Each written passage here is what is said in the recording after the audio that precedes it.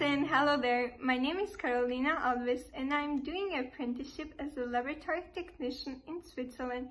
I'm currently in my last year and preparing for final exams. The apprenticeship lasts 3 years and includes the practical training in the company and the theoretical teachings in professional school. During the apprenticeship, I am trained in analytical and preparative tasks of the profession in various departments.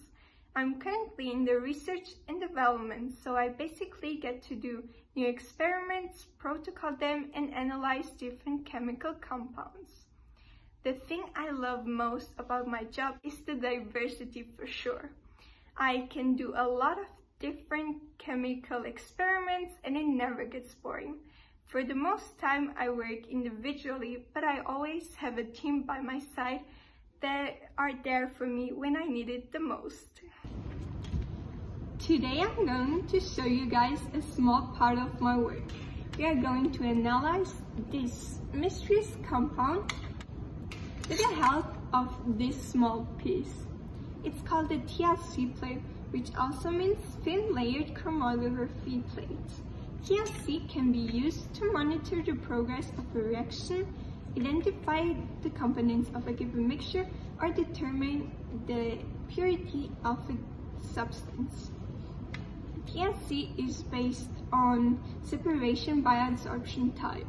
It's a very quick and easy way to identify substances. For example, if you want to know which components in the color purple there are, you can simply separate them by chromatographing it with water and paper. There is always a stationary phase and a mobile phase. The mobile phase flows through the stationary phase and transports the components of the mixture. Sounds kind of difficult, right? But believe me, it isn't. So let's do a TLC right now. This is the stationary phase, which is this white layer made of silica gel. It also contains substance that fluoresces in UV light. Then there is the mobile phase, which is the suitable solvent or a mixture of solvents that must not react with our samples. Then I draw a line near the bottom of the plate, like this.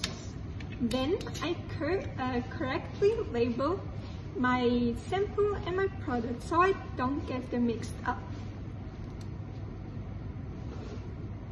If any of this would be done in ink, the dye from the ink would also move as the chromatogram develops, and it would make our analysis more complicated. With a capillary, a small drop of the chemical mixture is placed on the plate.